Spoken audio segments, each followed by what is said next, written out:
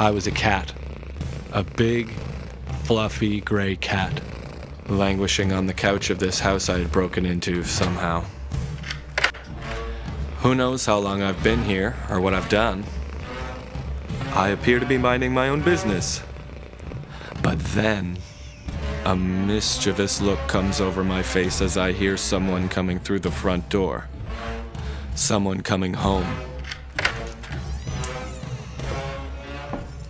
She puts down her bag and runs up the stairs so fast she doesn't see me as she goes past.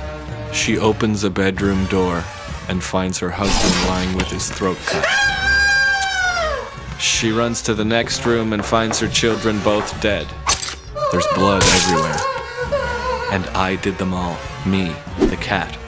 My claw glistens in the light, and you know I killed them all. Oh, no. And then downstairs I pick up the phone and order 20 pepperoni pizzas. I'll have 20 pepperoni pizzas, please. And I laugh because I'm so evil.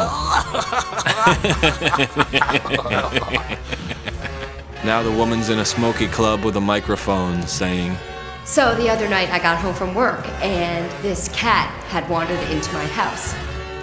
He killed my entire family. He slit their throats while they slept. And then do you know what he did? He ordered 20 pepperoni pizzas. He didn't even save my slice.